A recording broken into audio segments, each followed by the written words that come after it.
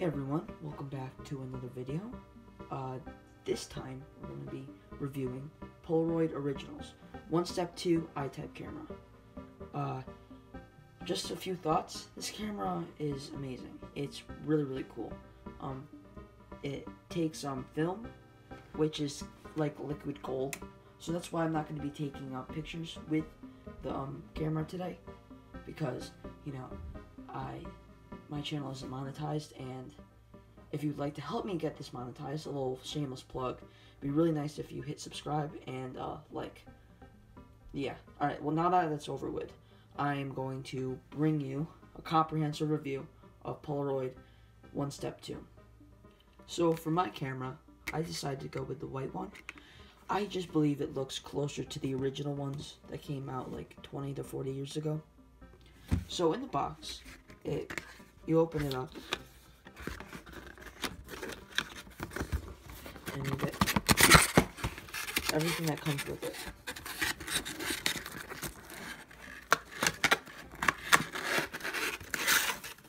So basically, this is not what it looks like when it is opened originally, but this is just all the remnants of what was left, because I already opened mine like a dummy. I should have waited for this review, but whatever. So that's basically what the box looks like, but it's way more organized, and it's everything's in a package. Like, this was the package for the actual camera. Yep, and the box is pretty sturdy. It's I got it at Best Buy, and it's pretty cool. That's why I kept the box. I'm pretty sure. I don't know. I keep all my boxes of like technology that I use. I just like it. So the best thing to do is to store your Polaroid film in the fridge. That's what I do, because that's the best way to keep your Polaroid film from not going bad. That's just a little tip I found out from someone that actually does cameras. I'm not the greatest with cameras. I'm using my phone right here. As you can probably tell, it's really shaky. Yeah. So the film is, as I said before, like liquid gold. It's about $16 per 8 pictures. So that's like $2 a shot, right? 8 pictures. Yep. There you go. I got an A in algebra for something, at least. So yeah. So the film comes out like this. Actually, this is a new one. I don't want to take out the film from this one. But yeah. The film comes out here. You take off the protective silver, and you plug it into the camera, and I'll show you in a second.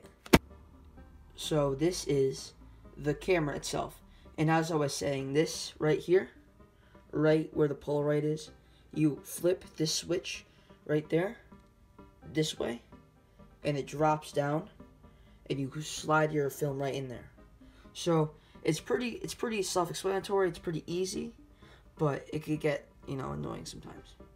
So this is just what it looks like. You put the straps right there. I couldn't figure them out. I had to actually look up a video for the straps, but it's not that bad. They're pretty easy. It comes with a manual on the inside of it. So with the thing about shooting with this, see how the what you look through is a little bit to the left. Sorry, I just had to make sure it was to the left of the actual camera. So whenever you're shooting at something, you want to offset it to make sure that you're getting what you want. This right here, the plus, it says for the ISO. You usually want to keep it on the plus, and the and right, that big red button, this is take a picture, which is kind of self-explanatory. So from the back, the big switch is on and off. That's to charge it, and that button down there, this looks like a cross through a lightning bolt. That's to cancel a flash. You don't usually want to do that unless you're in a very sunny setting. So yeah. And the camera looks very aesthetic, if I do say so myself. It looks pretty cool, and yeah. So would I recommend this to someone? if you really like old photos and you like what they look like, how just like vintage it looks, this is perfect. Perfect for you. Perfect for gifts. Perfect for really anything. Yeah, I would definitely recommend it. So, thank you for watching my video. This is a little bit shorter than my other tech reviews, but, you know, I just wanted to give you guys quick information and my opinion on it.